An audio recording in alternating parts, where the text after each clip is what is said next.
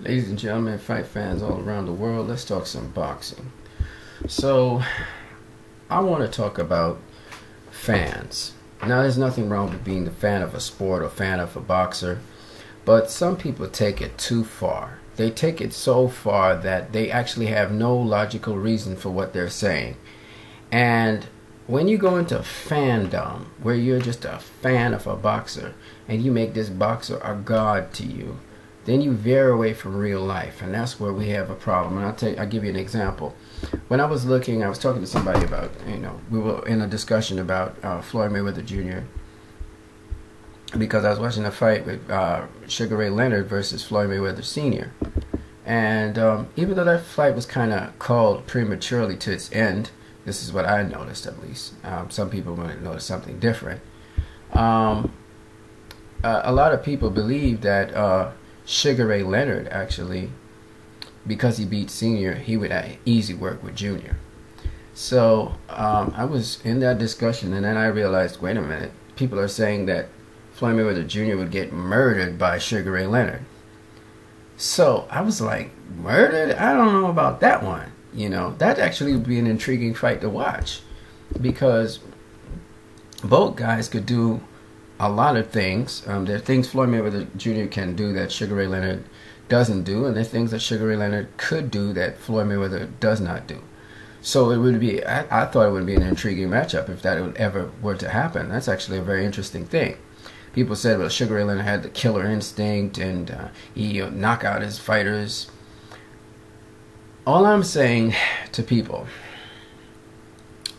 is that in your fanaticism, which is not a problem, in your fanaticism in boxing, don't get so fanatical that you say some really extreme statements that actually are not true. We don't know what would happen if Floyd Mayweather Jr. fought Sugar Ray Leonard. And we know in boxing, until the two actually fight, then you can't really say. And the truth of the matter is, Sugar Ray Leonard probably will never fight Floyd Mayweather Jr. Okay, he did fight Senior, no doubt, and Floyd Mayweather Jr. did learn from Senior, but he also learned from Leonard and others.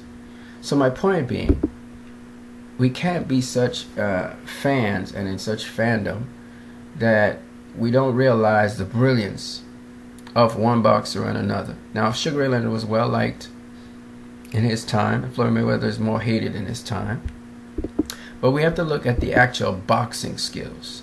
We have to look at the actual boxing skills of both fighters to be able to say, well, this would actually be an intriguing matchup, or this guy, he looks like he has the advantages, and the other guy, he doesn't look like he has the advantages. All right? So what I'm saying to people who are fans of boxing, if you're fans of a certain fighter, that's cool too.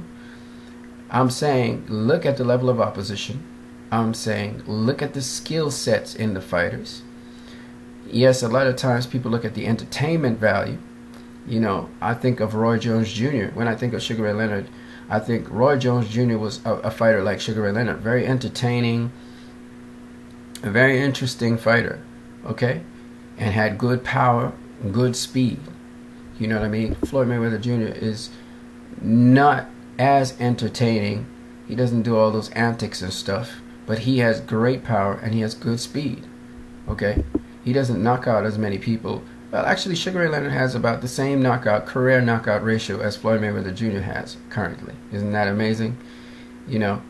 But what makes Sugar Ray Leonard so interesting is his antics and the way how he emphatically attack an opponent.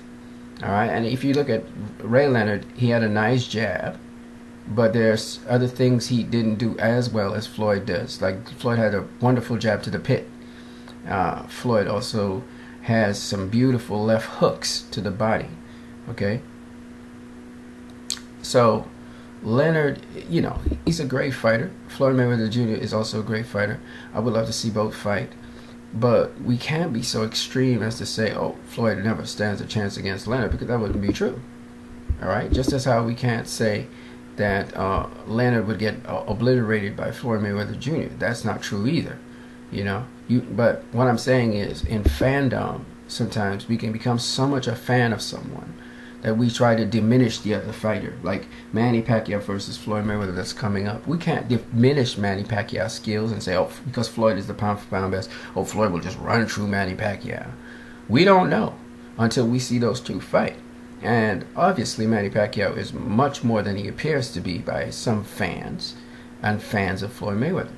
So you have to keep it balanced. Otherwise you'll end up in this, you'll go down this road and you'll move further and further away from reality. I even heard a fan tell me the very same things that really are going on with them, you know. And it's just amazing how people can be so inaccurate. And I just try to get people to realize, look, you have to be more accurate about what you're saying. You have to be more, you have to try and keep the balance. Because a lot of people think they're keeping balance, but they're really just defending their own fighter, you know. And that's ridiculous. Sugar Ray Leonard is and will always be one of the greatest fighters ever. And he was the greatest fighter of his era. He was fantastic to watch. I watched him as a child. I was amazed and impressed at how sharp he was and his instinct, great killer instinct, and even his antics are fantastic as well. So he was the ultimate showman. You know what I'm saying? He was the ultimate showman in there. Floyd Mayweather Jr., I was able to see him again later on in my life. And I looked at, the savage, aggressive nature he had, the crispness of his punches. And I knew he was something special. Just as how Leonard was something special, I knew Floyd Mayweather Jr. was something special. And you can see the same spirit in both of them. Here's Leonard really just going off on somebody. This is Floyd, the same kind of attacking, really tremendous intensity these guys have. Manny Pacquiao's another one of them. You know, Guillermo Rigondeaux is another one of them. Roy Jones Jr. in his height was another one of them. James Toney was another one of them. Very crisp, sharp punches. And that's what made these guys great. You know what I mean? Anyway, that's all I got to say for now. So guys, let's try to veer away so much from this, more to this, and let's be able to learn something from each other.